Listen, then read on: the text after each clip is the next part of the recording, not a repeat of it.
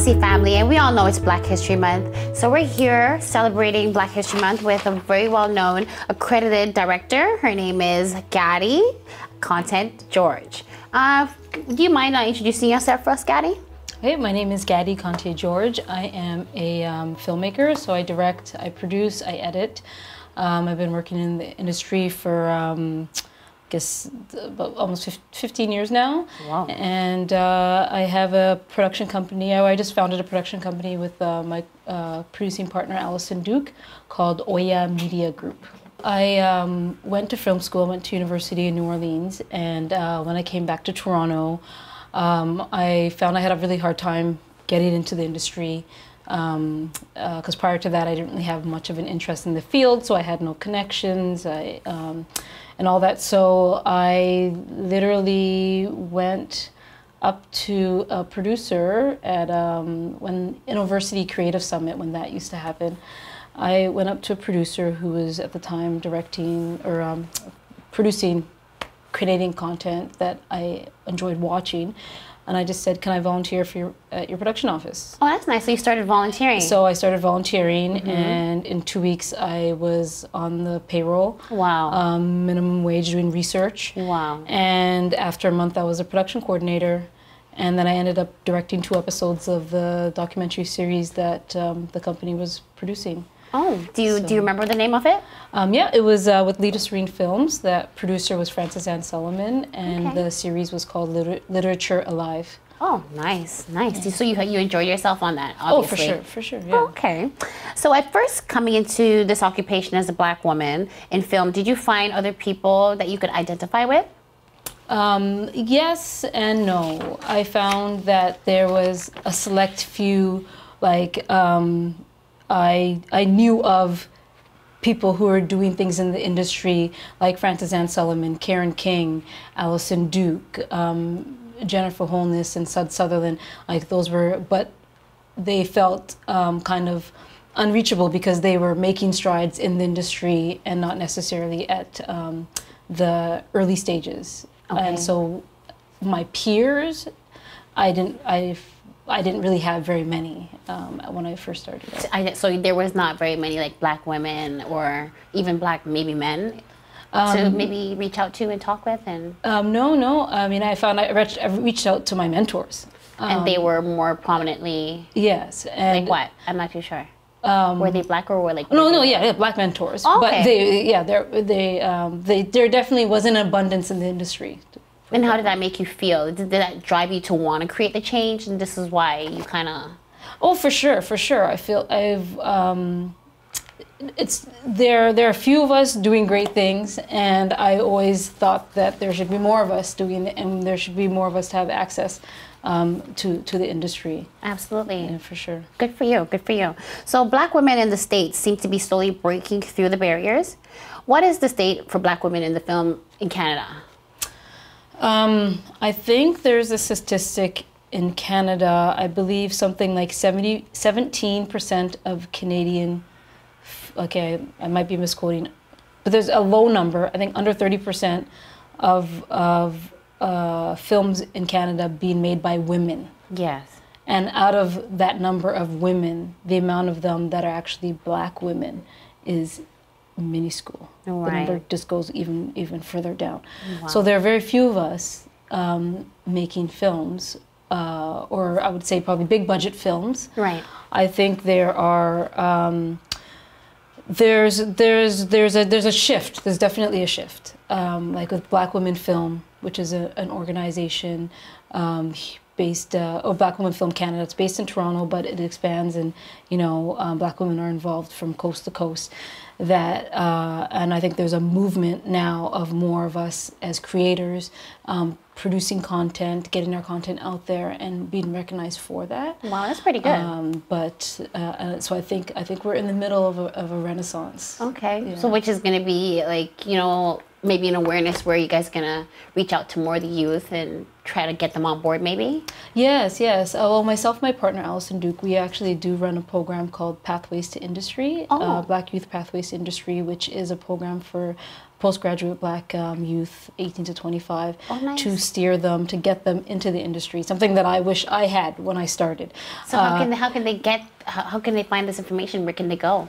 They can go to AlisonDuke.com, GoldilocksProductions.com to find out more information. It's just a great program just to kind of show you these are the pathways, these are the ways to get into the industry, these are the different positions in the industry. There's so many different ways to get working, to find work, to use it as a creative outlet, and a lot of the time we just don't know about them. Right, this is good. And we don't have access to them, so we're trying to break that barrier. Which is good. This is exactly what I think the community needs, especially us as colored people, you know.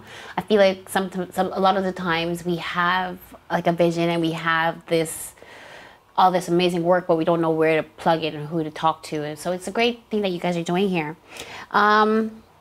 Okay, so you touched base on this, but Oh Yeah Productions is a new company founded by you and Allison. How difficult was it for you guys to start the vision? Like, you know, how difficult was it to start it?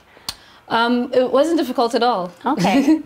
And I say that because Allison Duke comes with probably over 20 years of experience in the industry. Okay. I come in with, 15 years in the industry. Okay, so it's like a powerhouse. And so it's been a long time coming. Good. You know, she's had her production company for many years. I've had my production company for many years. And last year we decided to join forces. So that's where I say it was easy. Good. Getting to that point wasn't necessarily easy. But coming up with this, it was more like, why didn't we do this sooner? Nice. Good. Yeah. Good for you. I'm so proud, and actually I think I'm going to take you up on that and take a look at it. Now let's talk about your upcoming film, right? So tell me more about that. Okay, so Mr. Jane and Finch is a TV 1-hour documentary about an 80-year-old community activist, Winston LaRose, who decided to throw his hat in the political ring and take his community activism to the next level and run for city councillor in this past Toronto municipal election. Okay, so you did like a full documentary on him. Mm-hmm. Oh, nice. So where is it being aired right now? Like, where can people see it? So it just had its world premiere at the Toronto Black Film Festival. We had a sold-out crowd, standing ovations for Mr. LaRose. It was, I'm still in awe. It was a surreal experience. And so this Friday, it makes its Canadian broadcast premiere on the CBC. Nice. So CBC POV, CBC Docs POV, and then also on CBC Gem, which is their app, their online streaming service that you can watch the film. So it premieres Friday at 9 p.m. Eastern, and then after that, it's available continuously on the CBC Gem. Beautiful. So good, so good. Why do you think this documentary is of importance in the Jane and Finch community?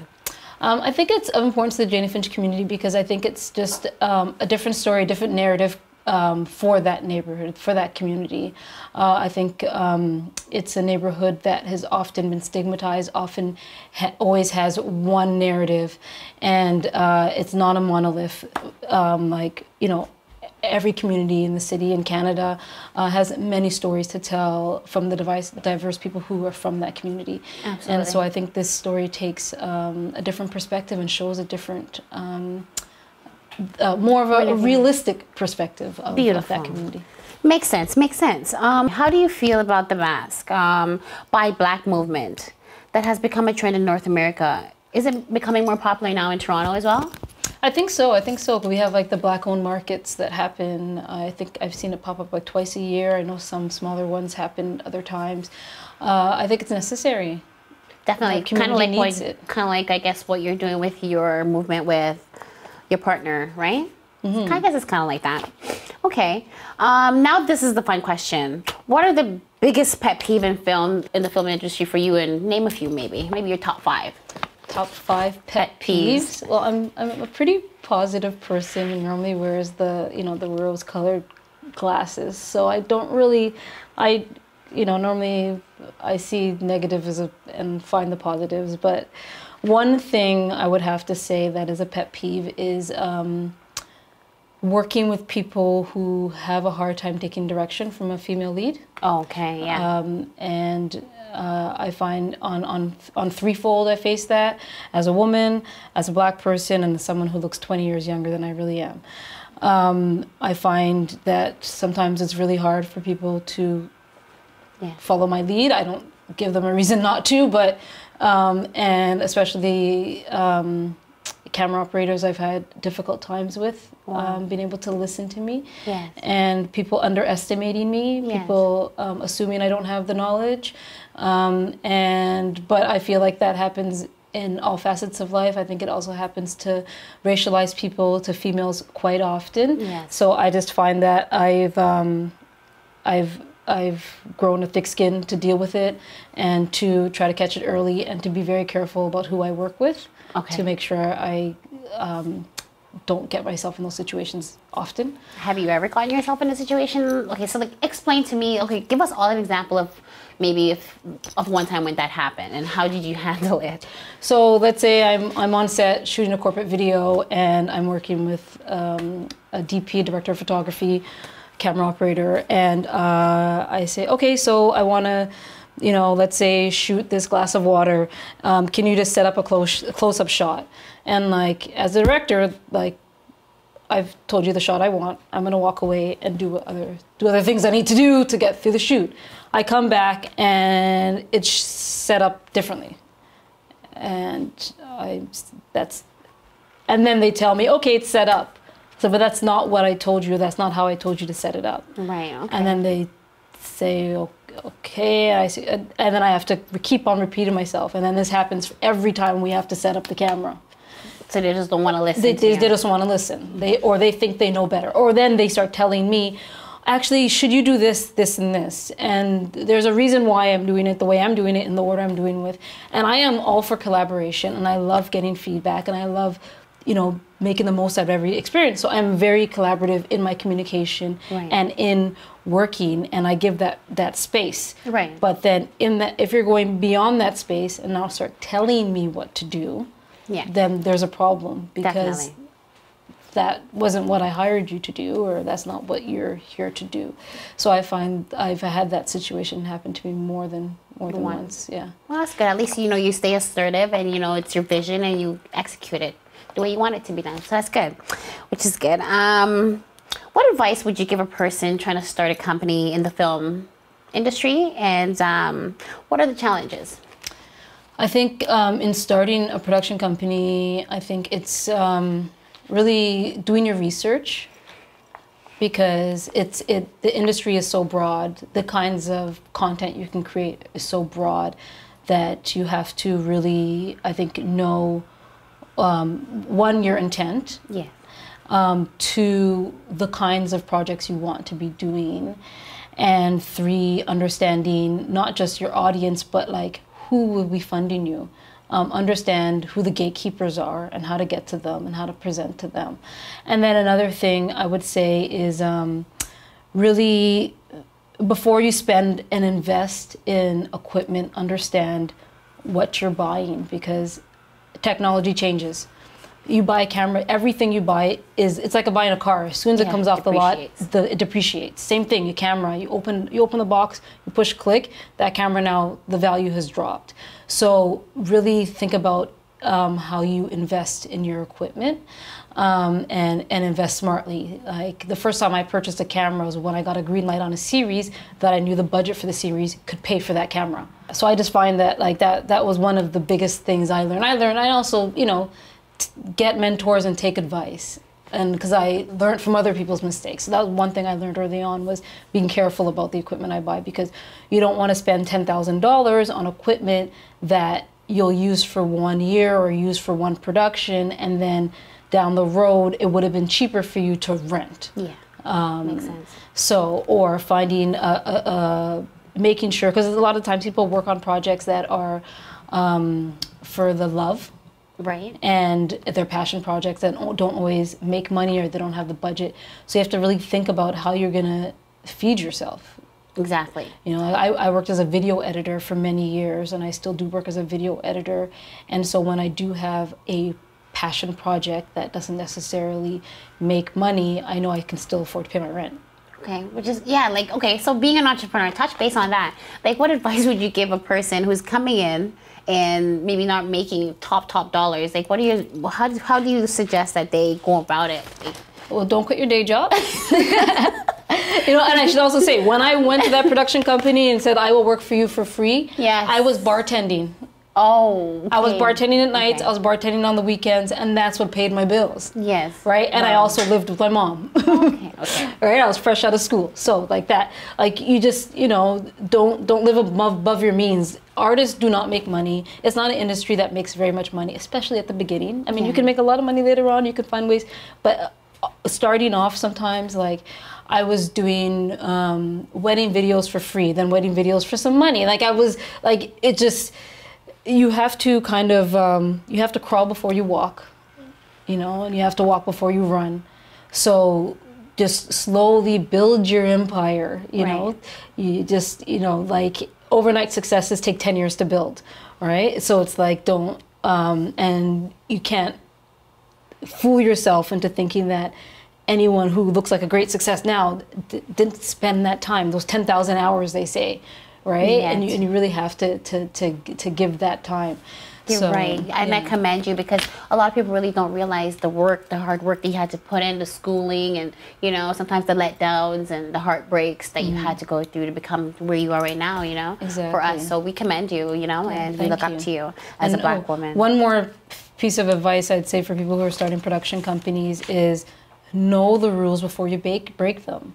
Like anyone can pick up a camera and shoot, but that doesn't make you a camera operator, doesn't make you a cinematographer. Yes. So like, you know, I believe in the educational aspect of it and the training, you know, whether it's going to a traditional film school, whether it's taking courses at LIFT or OCAD or Ryerson or, you know, or wherever, you have to know the rules in order to break them. That's right. You know, I agree. And I find, you know, you can YouTube and learn whatever your way of learning is, you know, but learn first and then, you know, go outside the box. Take that and say, exactly, you know, learn how to build that box and then break it and do whatever you need to do. Absolutely, I agree with you. Okay, so what were your best experiences so far in your professional career that you would like to share? Like maybe the celebrities that you've met, or somebody that's in your film that you've always wanted to work with? I wouldn't say celebrities, because those are fun, but I think the real heartfelt moments, I think for me, was getting a grant from the Sundance Documentary Fund. Oh, that's awesome. Was huge. Sundance. That's being recognized and appreciated from them. Nice. Was a really strong point. Shooting my first feature-length documentary, going to Sierra Leone. Oh, nice. Being able to go back home with a crew and film. So you had your own crew. So yeah, that was awesome. Tell me a little bit more about that. Yeah, so that was my first feature-length documentary. It was about an amputee soccer team in Sierra Leone and their struggles with PTSD as they try to become world champions in amputee soccer. So I filmed that over a 2-year period, and I got great support from that, from the Sundance Documentary Fund. We won the pitch at TIFF. Which also helped with the funding. We had a Kickstarter campaign back when Kickstarter wasn't even in Canada yet. Wow, phenomenal. Yeah, so that experience I think was huge. It will always be, you know, close to my heart. Yeah. Going to Sundance as part of a development program was an amazing experience. Oh, and so that, if you want a celebrity moment there, I went to Ice-T's documentary on the art of rap and writing, and then got to meet him. That's awesome. At that screen. That was a great moment. Was that in Vancouver or was that here in Toronto? Oh no, Sundance. That was in Sundance in Utah. Oh, Utah. Okay, yeah, okay. For some reason, I'm thinking that Sundance was connected with the Vancouver location. Oh, okay. Yeah, no. Okay. Yeah. Oh, awesome. Yeah. So how was the meeting? Was it Ice Cube or? What was his name? It was Ice-T. Ice-T. Yeah. He Yeah. looks. Does he look as good in person as he does? Oh, definitely. They all look the same, you know. And then like sitting in the audience and seeing other, you know, celebs was cool. Well, you belong there. It's always fun to have those celeb experiences and then, you know, come back to real life. Nice. Well, I think you belong there anyway. So we are happy to have you here for this interview, right? And is there any way that people can find you on social media? What's coming up, you know? So I like to hide on social media. So, What? but you can find my projects on social media. Okay. Mr. Jane and Finch is all across all social media platforms. It's Mr. and Jane and Finch, A-N-D. Okay.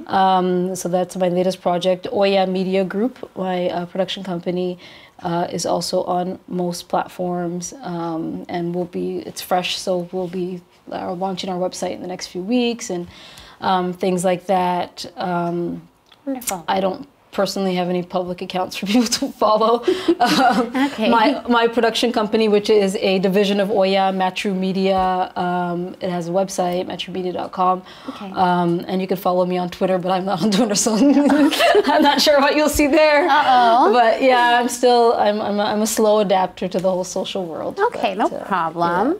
yeah. If your next move is your best move, what is your next move? Is that right? My next move is my best move. Yeah, so if your next move is your best move, what is your next move? Make more films. Okay, more documentaries maybe? More documentaries. I mean, my next documentary is ambitious. It's a 360 cinematic VR documentary. And so that's going to take me into the whole world of VR, which is new to me. VR, tell us a little more. Virtual reality. Oh. You put on the goggles and you're taken into the world. Oh. Yeah, so I did do one experimental shoot in Barbuda in the Caribbean. And that's the next subject matter of my next film. And so I will be going back there and doing more of that. That sounds good. Do you need extras? Just checking. Well, there you have it, everybody. So we had Gaddy. Thank you for joining us here on the CEE Chats for Black History Month. My name is Mitzy Blair, and thank you guys all for tuning in. Take care. Thank you.